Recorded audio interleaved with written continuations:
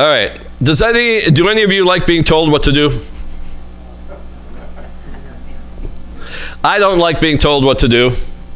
There's something about our flesh that reacts when you are instructed or told, especially if you have to change something. If you have a normal practice and then you're told, this is a better way to do it, that's fine, I'll do it my own way. There's something inside. I know when our kids were little, it was interesting. It didn't take long to realize that original sin kicks in, like right away. That little baby really only cares about itself. They want a dry diaper. They want to be fed when they want to be fed. And that doesn't change as they get older. I remember one of our boys, when he was just really little, 1 year old, 1.5 years old, we have lots of books in our house. And I remember one time saying, I almost said his name. Anyway, don't touch the books. And he looked at me, and he looked at the bookcase. Guess where he went? Right to the bookcase. And he went like this. Grabbed a book, pulled it off the shelf. Now, I'm sitting there, and there's a part of me that wanted to chuckle. But there's another part of me that was just incensed. I had just told him not to do it. And he went over, daring me to do something. Well, I had to take care of it. Flash forward, and I was just learning computers. The church that I was helping out at was had just gotten a couple of, the old Macs, the towers. Okay, my first experience with computers was these Mac towers. So I'm just learning things. I had not experienced this, and so I'm trying to get it to do what I want it to do. And all of a sudden, I see this little box on the screen says "user error." Now, I don't know if you remember the cartoons or the little comic strip things that used to, and one I'll never forget is a guy standing with a shotgun pointed at the computer going, "What do you mean, user error?" That's how I felt. Until one day, we had this 14-year-old kid who would help us out. He knew more about computers than any of us. And so I go in there and I'm trying to do something, and I did something wrong, and all of a sudden the screen fills up with a video clip from The Wizard of Oz. What would you do with a brain if you had one?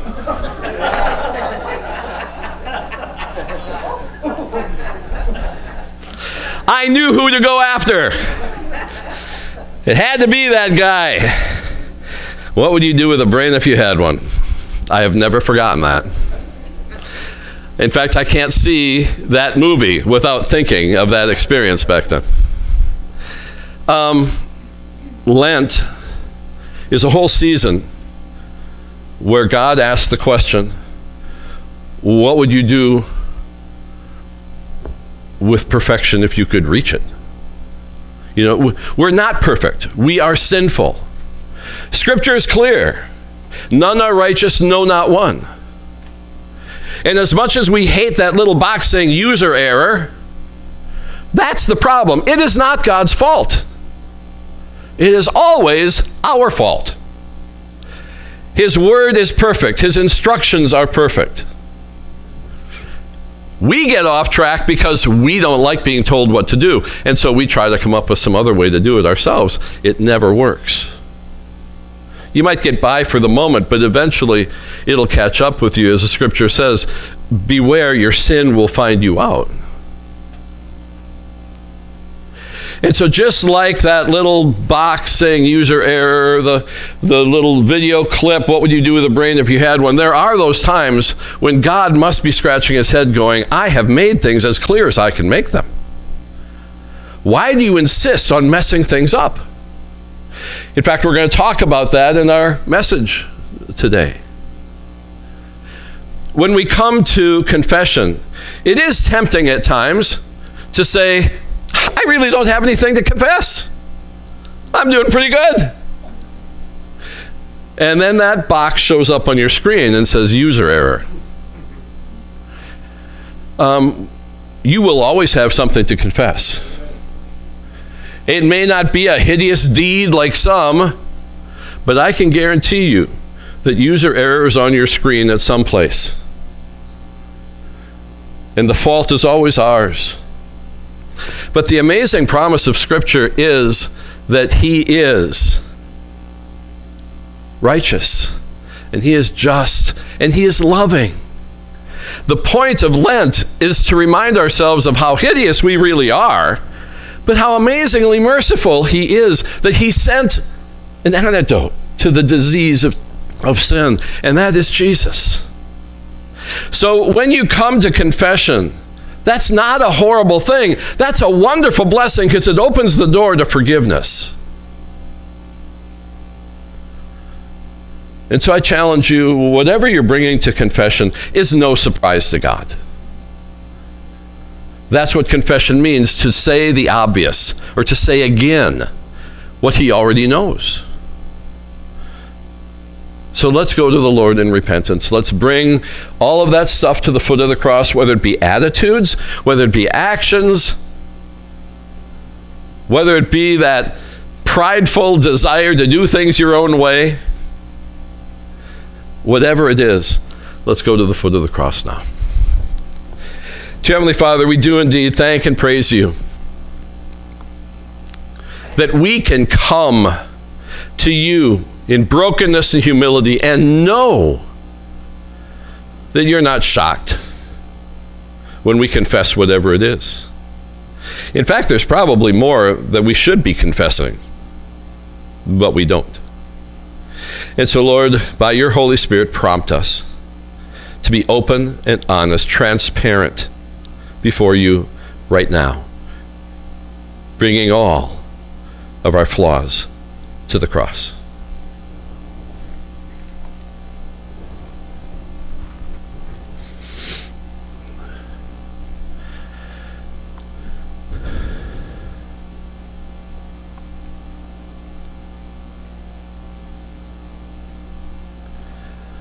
Lord, we thank You that Your word has promised that when we confess our sins, You are indeed faithful and just. You forgive us our sins. You cleanse us from all unrighteousness.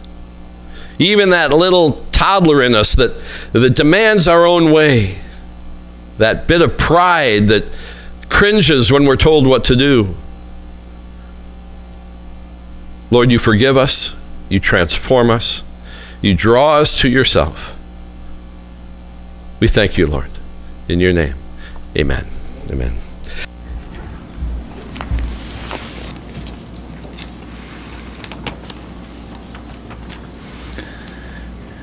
The Old Testament lesson is from the 2nd chapter of Jeremiah, beginning at the 9th verse. This is God speaking through the prophet. Therefore, I will still contend with you, declares the Lord, and I will contend with your sons' sons. For cross to the coastlands of Kittim and see, and send to Kedar and observe closely, and see if there has been anything like this.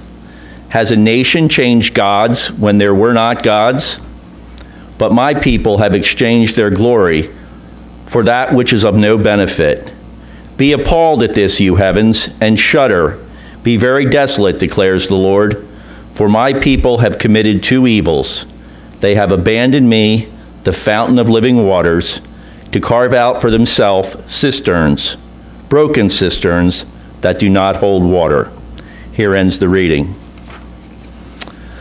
The epistle lesson is from 1 Peter, the 4th chapter, beginning at the 1st verse. Therefore, since Christ has suffered in the flesh, arm yourselves also with the same purpose, because the one who has suffered in the flesh has ceased from sin, so as to live the rest of the time in the flesh, no longer for human lusts, but for the will of God. For the time already past is sufficient for you to have carried out the desire of the Gentiles, having pursued a course of indecent behavior, lusts, drunkenness, carousing, drinking parties, and wanton idolatries. In all this, they are surprised that you do not run with them in the same excesses of debauchery, and they slander you. But they will give an account to him who is ready to judge the living and the dead. For the gospel has for this purpose been preached even to those who are dead, that though they are judged in the flesh as people, they may live in the spirit according to the will of God. Here ends the reading.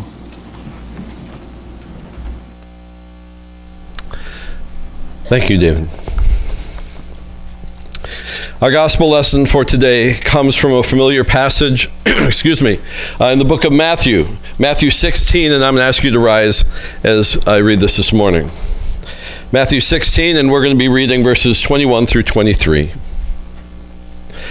From that time, Jesus began to show his disciples that he must go to Jerusalem and suffer many things from the elders and the chief priests and scribes, and be killed, and be raised up on the third day. Peter took him aside and began to rebuke him, saying, God forbid it, Lord, this shall never happen to you. But he turned and said to Peter, Get behind me, Satan. You are a stumbling block to me, for you are not setting your mind on God's interests, but man's. Here ends our gospel lesson for today. Let's join together as we confess our Christian faith in the words of the Apostles' Creed, as you'll find either in your bulletin or on the screen in front of you. I believe in God the Father Almighty, maker of heaven and earth, and in Jesus Christ, his only Son, our Lord, who was conceived by the Holy Spirit, born of the Virgin Mary, suffered under Pontius Pilate, was crucified, dead, and buried. He descended into hell. The third day he rose again from the dead. He ascended into heaven and is seated on the right hand of God the Father Almighty, from where he shall come to judge the living and the dead.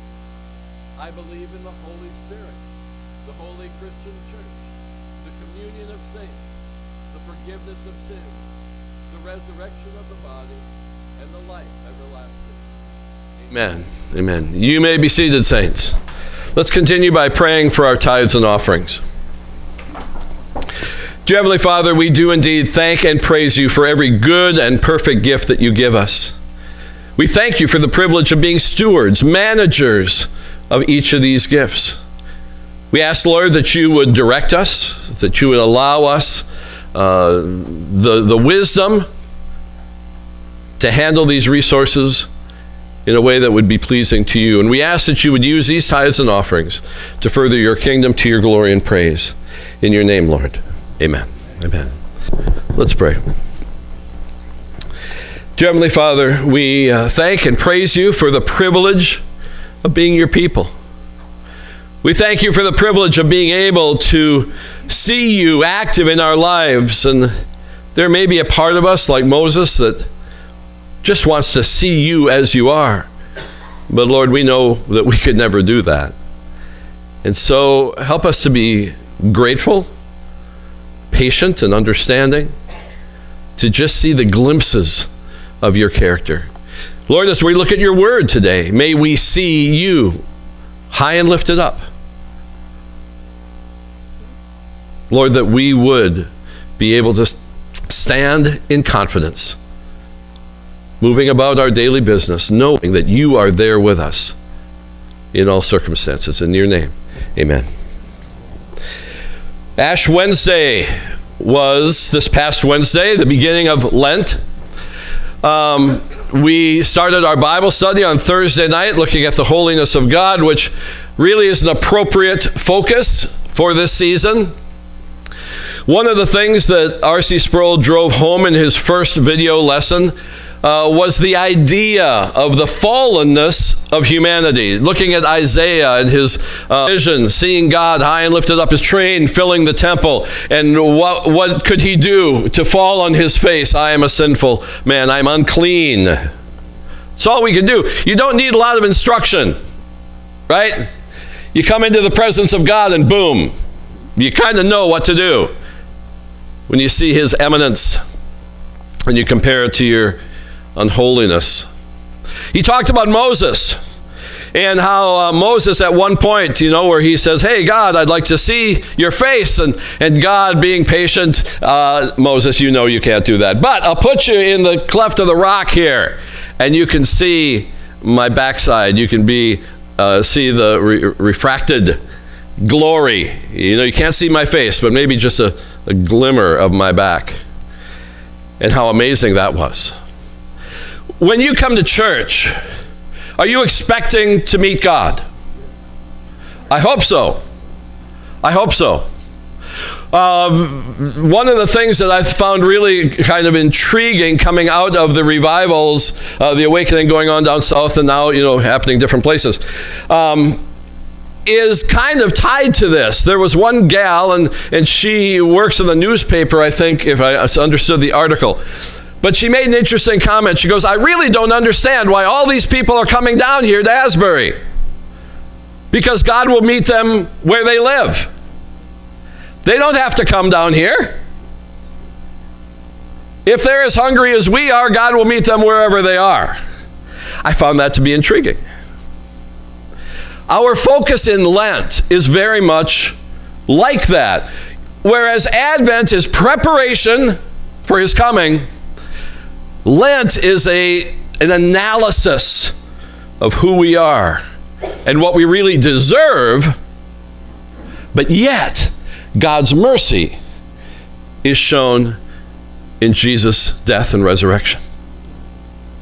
So our messages are actually going to spend some time talking about what we deserve. Are going to have more of a Lenten theme. And this first one you might look at and go, okay, I don't like that title right off. Be afraid. Be very afraid. There are some who are going to go, that is really contrary to Scripture. That's heresy. It is not heresy. But you have to understand there are two sides to this issue. God is very clear. Over and over again, you see the characters of Scripture hearing a message when an angel or an incarnate experience with Christ shows up. One of the first things they say is, be not afraid, or don't be afraid. And so we get the idea that the people of God, the obedient ones, get a different message. That doesn't mean that is the only message of Scripture. But it is the message spoken to those who are walking with God and are trying to be faithful. When the angel shows up, when the messenger shows up, one of the first things they say to the recipient is, be not afraid. So my message is not speaking contrary to that. That is a necessary truth of Scripture. But what if you're not walking with God? Then be afraid. Be very afraid. Our Old Testament lesson, actually, if you were to look at the book that we get, it had one verse. It was only verse 13. And I thought, we can't do that. So I called Dave and I said, can we, emailed, I guess, can please expand on that. This is one of those passages that you really need the rest of it. So what I'm going to share with you today is not contrary to all the times where God says, be not afraid, don't be afraid. But it's the other side of the coin. And this is where we, especially during this season of Lent, need to spend some time and then put a period behind it. Yes, I understand Good Friday and Easter's coming. But we need to take some time and just focus a little bit on what happens if you're not walking with God.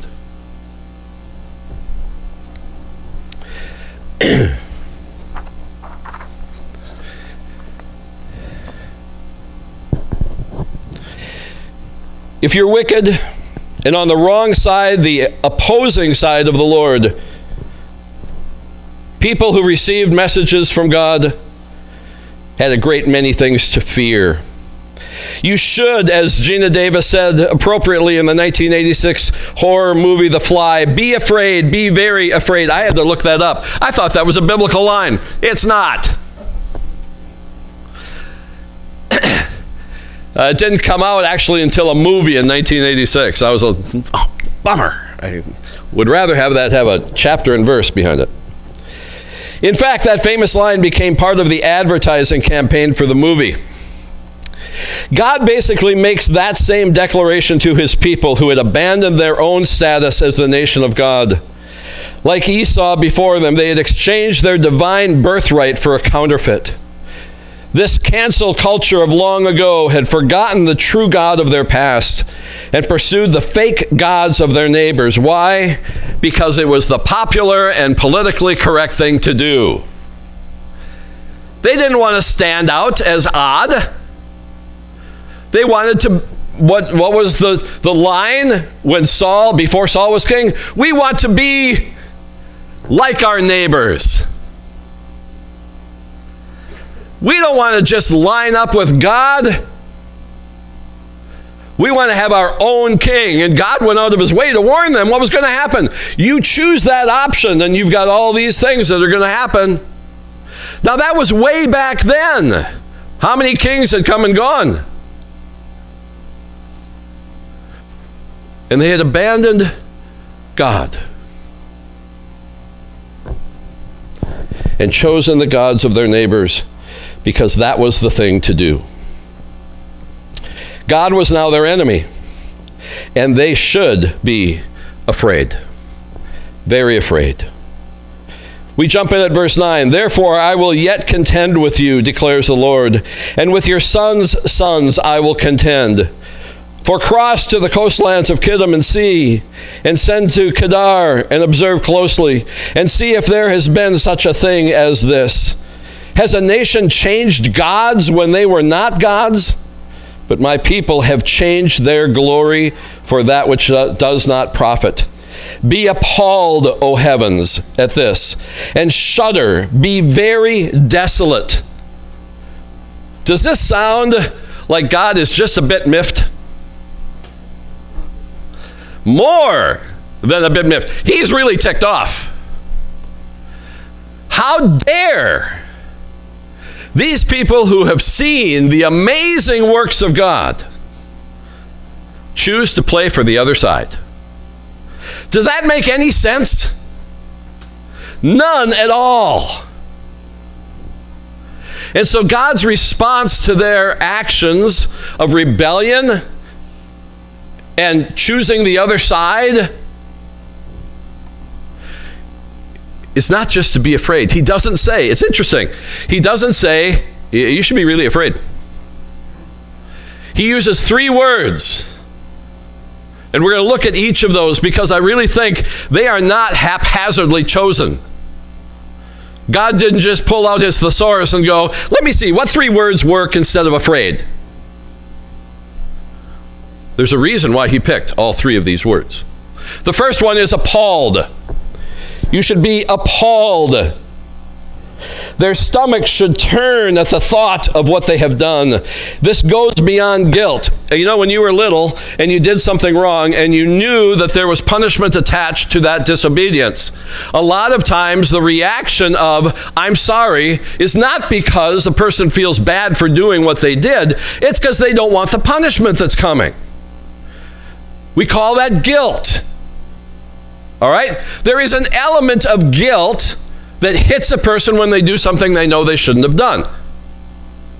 Appalled goes beyond guilt. It's that thing that makes you just, your stomach churn. You feel an overwhelming sense of dirtiness, filth. I did something I should never have done. How could I even think of doing this? That's what that word appalled means. Not just, oh, I'm caught. Oh, I shouldn't have done that. It's this idea that your stomach churns and you feel this overwhelming dirtiness. That you even thought of it. much less do it. So God says, be appalled. But he doesn't stop there. He goes, shudder. The very thought of God's verdict and punishment should surpass emotional concern to physical pain and a fearful tremor.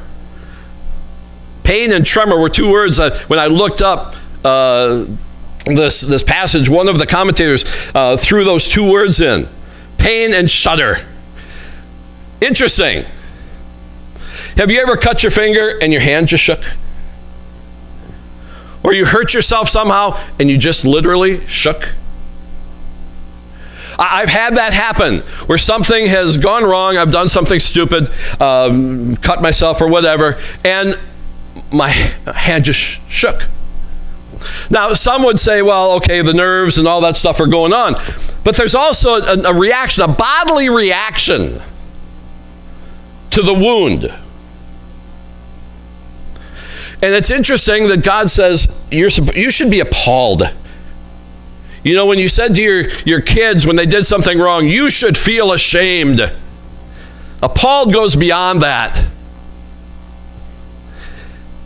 And you should actually shake, shudder because of what you've just done. We were watching a mystery one time, a Poirot, and this lady allowed her jealousy and things to get the better of her, and she knocked out this other person with a sandbag. Her first reaction was to scream and shake because she understood what she had just done. This was an ethical lady, and she did something abhorrent, something she would never really consider, but she did. Because she allowed jealousy to consume her, and she smacked this other person with a sandbag, and she screamed and shook because she came face to face with an action she thought she would never do. God says, guilt doesn't go far enough. Afraid doesn't go far enough. You should be appalled. You should shudder at what you've just done. And then the last one I think is interesting because these all build on the other. Appalled, shudder, desolate. How often have you felt desolate, empty, like a desert because you've hurt God's heart? Because of sin. Because of something you've done that has crossed the line. We might feel bad for a while, but God says to these people, you have left your God and gone to foreign gods, fake gods. You should shudder, be appalled, shudder, and feel desolate. Now, what does desolate mean? Absolutely dried up, empty, barren. Why was it so devastating for a woman not to have a child in the Old Testament? Because that barrenness went to the very core of who she was. To not have a child was the height of horror for a woman in a marriage. And when God finally would provide a child, that sense of desolation, that sense of emptiness and dryness and barrenness would go away. And God is speaking to these people who really don't understand their sin. They don't understand how terribly they've hurt God, how offended he has been. And he goes, you know what? Afraid doesn't go far enough. Appalled, shudder, desolate. Because that's where sin leaves us. Empty, dry, barren.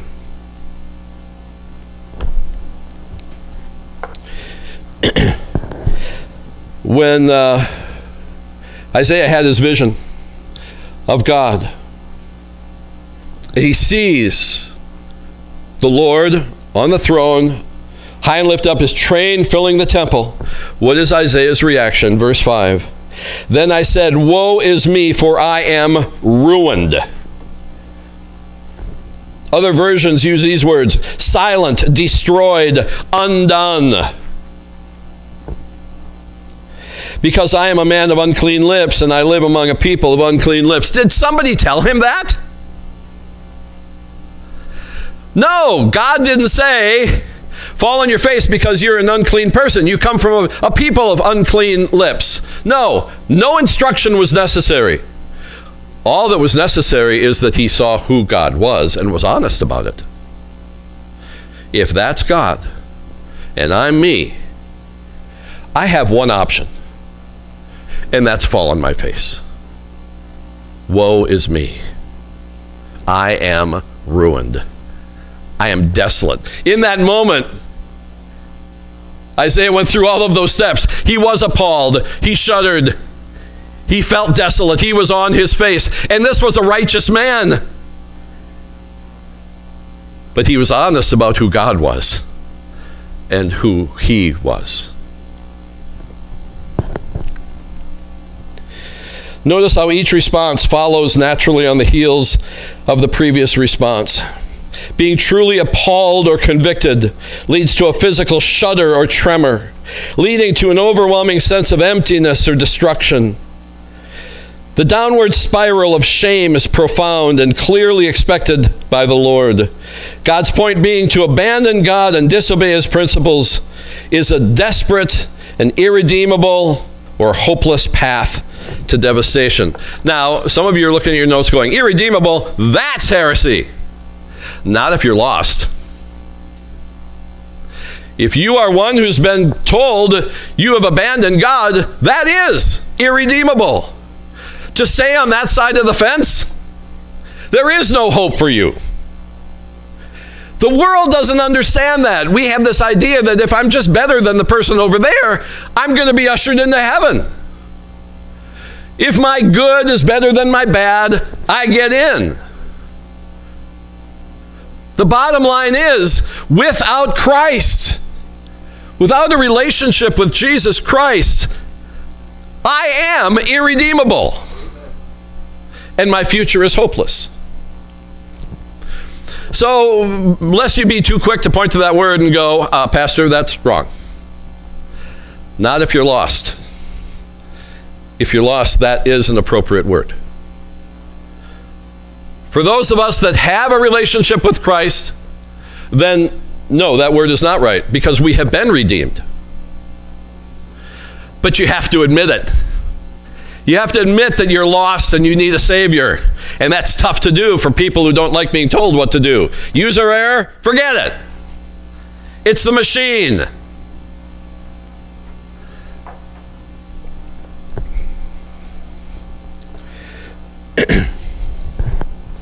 Sadly, this reality is often ignored by the offender, and their path remains undaunted. They run forward, not aware of their complete helplessness, to a counterfeit answer to their problems. If you look at the next verse, and that's where, in the little book, it kind of jumps into this one. For my people have committed two evils. They have forsaken me, the fountain of living waters, to hew for themselves cisterns, broken cisterns that can hold no water. So what does God say is the point of their sin? They've abandoned the fountain of living waters. They've abandoned God. Remember the verses we just read before. And they've decided instead to dig their own cisterns. I can do it myself. Which is basically what you see in those other verses that we read.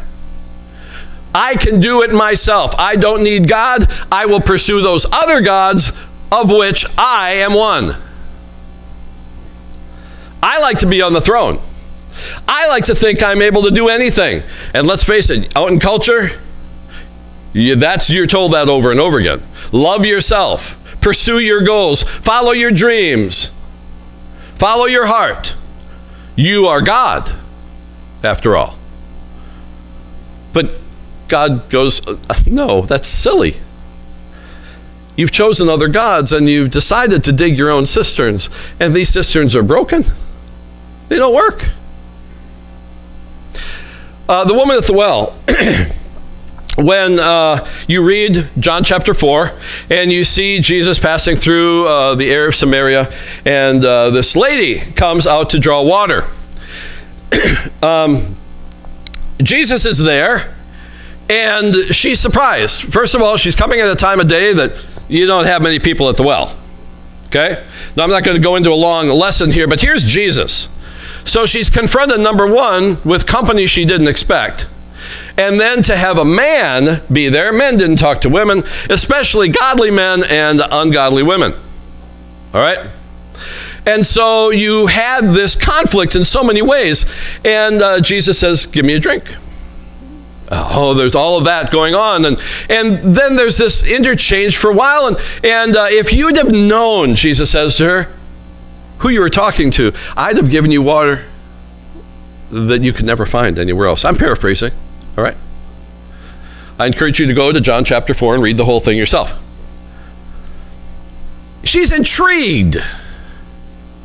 She doesn't just toss his suggestion away. She asks questions, and Jesus answers. There's this interchange between the two. She wants to know where she can go to get water that will satisfy, truly satisfy. But the people that Jeremiah is talking to don't even have this good sense to ask questions. They turn their back on the God who has been faithful over and over again, and they choose other gods. They dig their own cisterns that can't satisfy. Even if there was enough water to fill them, it would run right out. When we built our home in northern Minnesota, one of the things, the septic guy who built the septic area for us, he was ecstatic because we had land that was covered in sand. Hey, this is going to be perfect for a septic system. He brought in some rock and he did some other things, but we never had a problem with our septic system. Because sand is a good thing there. But who in their right mind would pass up a fountain of living water and dig a cistern that leaked like sand? Does that make any sense? No, it makes absolutely no sense. But they did. And God had to confront them through his servant, Jeremiah. Sadly, the prophet Jeremiah was addressing a people who not only turned their backs on the promise of living water for their spiritual dehydrated souls, they spent what little energy they had left pursuing failed counterfeits. Pause a second to grasp the stupidity and irrationality of that statement. These people forsook the fountain of living water and cut for themselves cisterns, in fact broken cisterns, that could hold no water. In a place where every drop was critical, God points out the silliness and stupidity of building broken cisterns that hold no water. Now, if you're looking at this as an observer, and you see an artesian well over here, and you see a broken cistern over here, which one are you going to choose? Somebody. The well. You're going to go over to the artesian well. You're going to build your house near the artesian well. You're going to go, your life is surrounded by, is consumed by the well. The people gave up the well and built cisterns that couldn't even hold water over here. Now, if you look at that picture, you see the insanity of it. It is absolutely stupid. But we have people walking around, they have been walking around for centuries, who have forfeited the real God, who has made himself as obvious as an artesian well, and have chosen gods that could not answer, that could not respond, that could not fulfill the desires of their hearts. We've been studying in 1 Kings, Elijah's confrontation with Ahab and the prophets of Baal and all that, you would think, in fact, Elijah made the statement, you need to pick a side. Stop straddling the fence. So you'd think in that moment where the prophets of Baal fail miserably, and all it takes is one little prayer from Elijah and God brings down fire. In that moment you would think that he would be surrounded by all these people.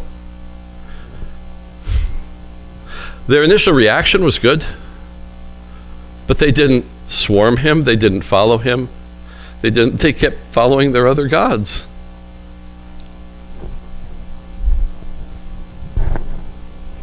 The insanity of such a thing goes far beyond laughable. It's the saddest thing imaginable. They're in a spiritual desert, dying of thirst, with a fountain of water before them, and they choose to dig a flawed cistern. This should make them afraid, very afraid, but it doesn't. God warns them that they should be appalled, shuddering, and desolate, but they aren't. You get a glimpse of the same attitude as Jesus is trying to get his disciples on the same page before Palm Sunday. He's letting them in on a little secret about the events to come, but they can't process such incredible or seemingly horrible plans. They chart a course in the opposite direction, a plan which Jesus soundly corrects. The gospel lesson for today shows this interaction. Jesus is trying to explain to his disciples, hey, I've got to go up to Jerusalem. All these bad things are going to happen. I'm going to be beaten. I'm going to be killed. But I'm going to rise on the third day. They couldn't see that rise on the third day. All they heard was all this negative stuff. When Jonah was commanded to go to Nineveh, what did he do? Yes, God, I am on this. He ran the other way. Took a boat out there. Had to go through all of that, being eaten by or swallowed by a fish and all of that, even after his mission was done. And the city of Nineveh was transformed. Do we see him applaud? No. He throws a little tantrum. Jesus makes a statement, an interesting statement to his disciples, especially Peter. Peter pulls him aside, Matthew 16, verse 22. Peter took him aside and began to rebuke him. First of all, that's pretty amazing. Peter rebukes Jesus. This guy sometimes really lost his senses. Godly man, I'm all too often like Peter, but there are times where I look at the scriptures and go, really? You are an idiot. You really are. He pulls Jesus aside and he begins to rebuke Jesus. God forbid it, Lord, this shall never happen to you. But he turned and said to Peter, Jesus turned and said to Peter, get behind me, Satan. You are a stumbling block to me. For you are not setting your mind on God's interest, but man's. What did Jeremiah have to address? A people whose attitude was not in line with God's. And they needed to be afraid. Really afraid. In a sense, Jesus looks at Peter and goes, you are Satan. Now, yes, I understand. Does that mean he wasn't a disciple anymore and all of that? What Jesus was identifying was the voice of Satan, the temptation of Satan, the attitude of Satan. And in that moment, Peter needed to be afraid, very afraid, because he was opposing God's will in this whole thing. Pain and suffering, torture, devastation were part of the plan. Why? Because Jesus took on himself all that we deserved. We're the ones who should be without Christ afraid, very afraid, because all of that was ours. All of that stuff that Jesus was going to have to go through in the days that followed belonged to us or anyone who opposed God. And so for Peter to say, oh no, Lord, you're not going there. You're not going through all that stuff. Let's go the other way. He was in the place of Satan at that moment. To shudder to be appalled, to feel desolate. Can you imagine what Peter would have felt in that moment? He didn't have to be told how to feel. It was clear. The church has worked long and hard to remove fear from the Christian vocabulary. For years, we've taught our members that respect and awe are better in sufficient terms. And you've heard it. I'm sure you've heard the sermons, that when you see afraid, that doesn't really mean afraid. Be afraid of God. Awe is better. Honor, all those things. I'm sorry, folks. Fear is a good word because it drives us from whatever we've been doing that got us into trouble. When I looked at my son that I mentioned earlier, and I said, don't touch the books, and he touched the books, I had to do something. I had to discipline him. In that moment, curiosity should have given way to fear. When he saw Dad get up and have to take action, did he ever do that again? At least not to me. He might have done it to Vicky, but he knew in that moment that what he did was wrong. He knew before he did it that what he did was wrong, but the consequence came down. We need to understand that God is not only able, but he is willing to bring the hammer down on our disobedience. And yes, if we are serving him and we are walking with him, then when we see those words fear, we don't have to be afraid like the unbeliever. Then awe and honor are okay words. But we should never lose the understanding that he is able and willing to punish. That he is able and willing to bring devastation when that is necessary. So I hope, saints, during this time of Lent, we are able to look at the sacrifice of Jesus, yes.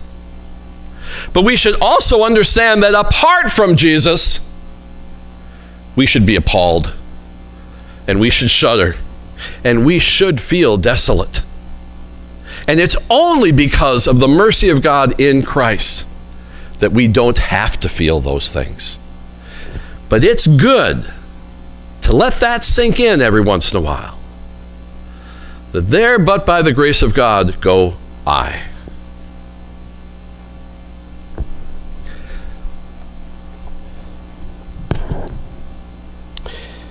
God still reserves the right to use the old terminology as written. And he wants us to understand that we should be afraid, be very afraid, if we dare abandon the king, the true king, for our human counterfeits. For the day will come when those who oppose God will face more than military shock and awe. When that day comes, every knee shall bow in heaven and on earth. And I'm sorry, folks, even though that scripture says that the wicked and the righteous will all encounter Jesus as he is, it's going to be too late. If you're not on God's side, it's going to be too late. And awe will be fear for those who don't know God in that moment. Another reason why we need to draw them to Christ now, so they won't be confronted with that one day. Let's pray. Dear Heavenly Father, we do indeed thank and praise you that we don't need to be bound up in the kind of fear that the lost experience. Lord, we thank you that we can look upon you with a sense of awe and honor and respect. And we can hear those words, be not afraid, but only because we stand in the shadow of Christ. We are cloaked in his righteousness. For those who don't know you, it is right for them to be afraid, to be very afraid and convicted. Lord, may we use our opportunities as we work with people and family members and neighbors, help them understand that yes, God's discipline is there in their current state, but he loves them so desperately that he desires to forgive them. And that applies to us as well. In your name, amen. Amen.